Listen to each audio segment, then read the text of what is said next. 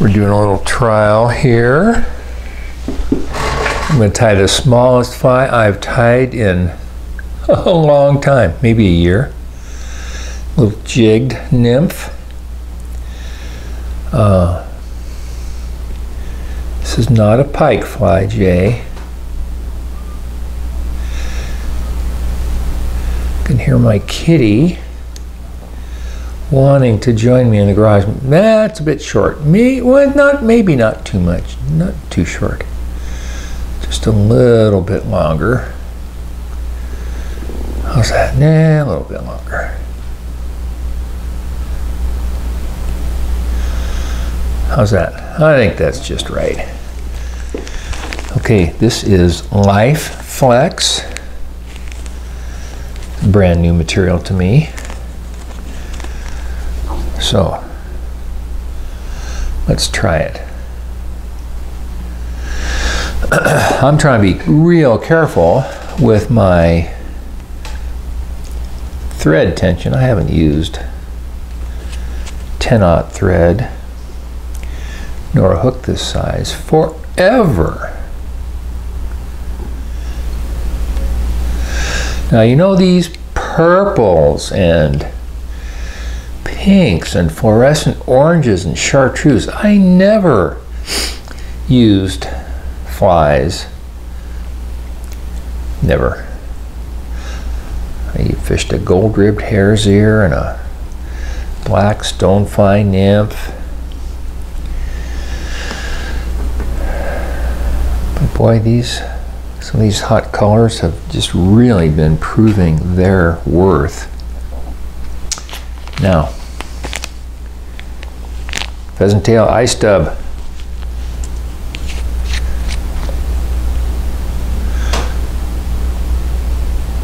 So all this super glue, I just formed that habit, you know, tying big saltwater flies.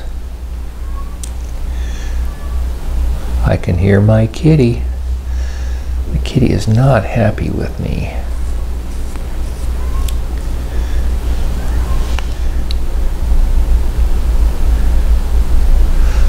Okay, done. That's it. Beautiful fly, jig hook. It'll ride like that, catch fish like crazy. I'm gonna take it another step if I can. I don't know if I'm gonna be able to do this or not. It's been so long. A little partridge feather. Partridge neck feather.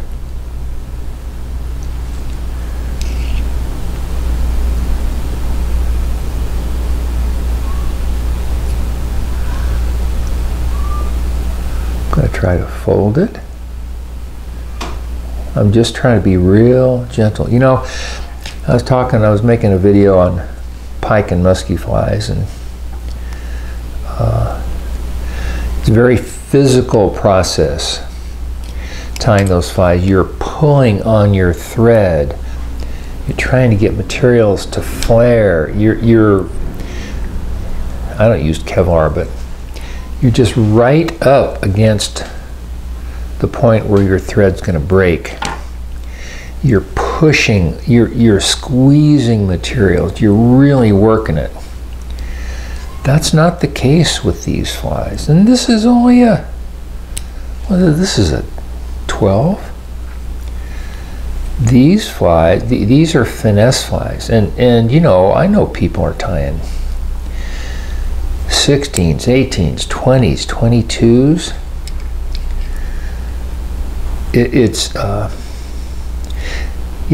It's physical. It requires being in tune with your hands, your hand-eye coordination, how much tension you're putting on the thread, but it is a totally different game.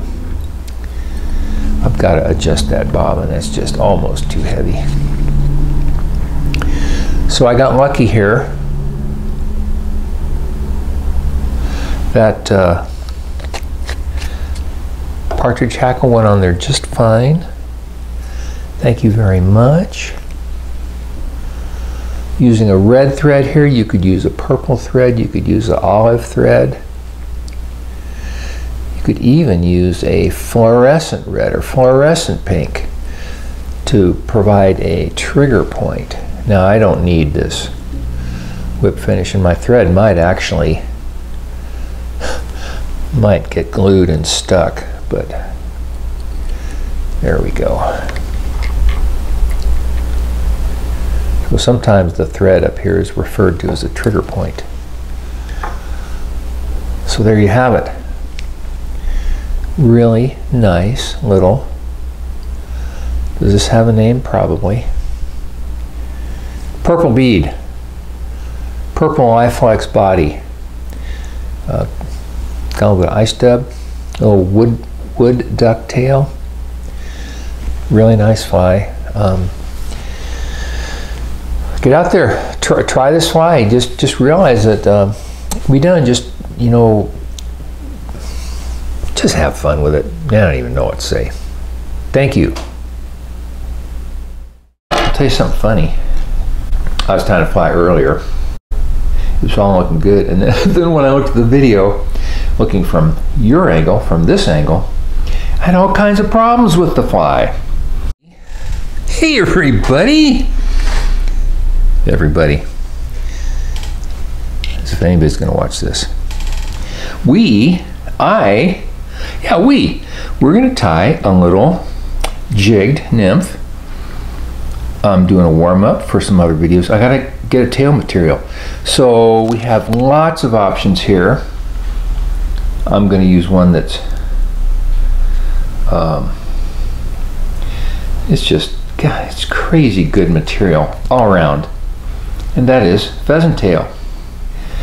Now the interesting thing about these jigged nymphs is what? Is that there's a natural tendency to tie these things too full.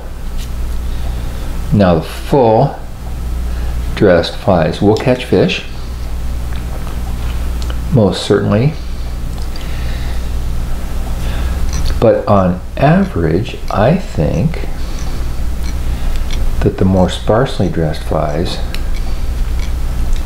perform better. But you know what? I am sure that that varies from place to place. Because why?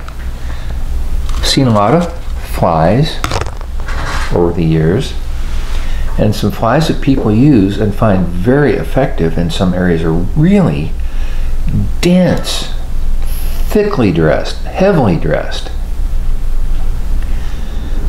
So I've got some UV2 diamond. You know, I never quite know what I'm going to reach for. Now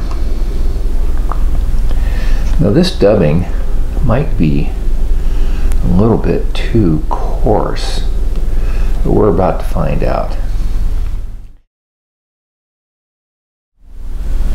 So that's too thick in the rear. So let's hold that tight. There we go. Boom, boom. Here we go. So I'm going to wrap this kind of the opposite direction, the opposite angle. I'm going to wrap this toward me to make it a little bit sturdier.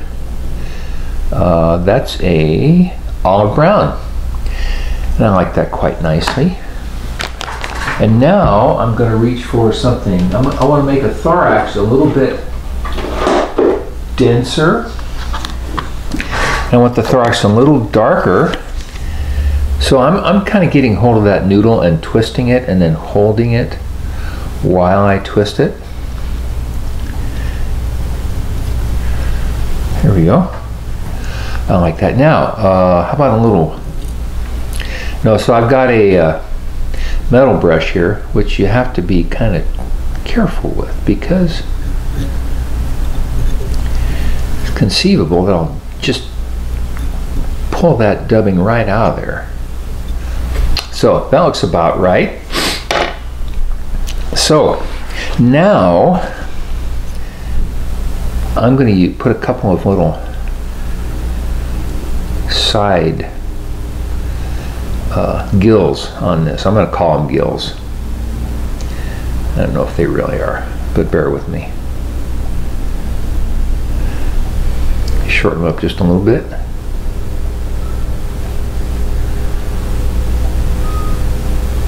Pheasant tail.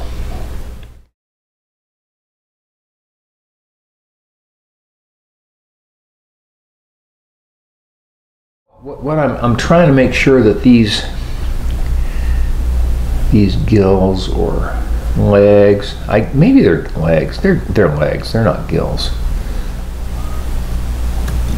What you're doing, I gotta go see my kitty.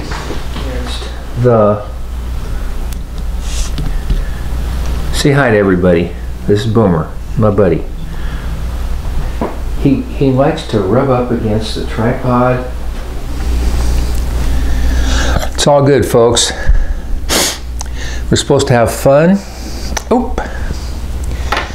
That never happens. This is supposed to be fun. Now, I'll tell you what, in getting ready to shoot these videos, I've been watching a lot of other YouTube videos, and there's some wonderful videos out there. Young people, older people, they're having fun. I'm learning from them. You know, I've been tying flies for 50 years. You think I know very much? Goodness gracious, I'm just getting there. So this can be one of these fully dressed. It's definitely got a triangular tapered from the head to the butt, which is good. Got my fancy new Italian scissors to get right in there. Some people just break that thread off. I'm not brave enough to do that. Anyway, I hope that's in focus. Really nice little jigged nymph. Kind of a generic color. If we were selling this at a fly shop, we'd have to give it some sort of fancy name. Anyway, enjoy. Have a fine time, and thank you so much for your kindness. Hey Jay, how's it going? It's going good. I just now saw, I missed your call. Where are you still at the shop, or are you on your way? I'm on my way. Okay, well, whatever you got, we'll make do. All right, perfect. I think I grabbed, did you have a badass glass and a boron jungle? Yes. Okay, I grabbed those rods, and I grabbed some slotted beads, so okay. Hopefully they'll work. Okay, well, like I say, we'll use whatever you got, and I look forward to seeing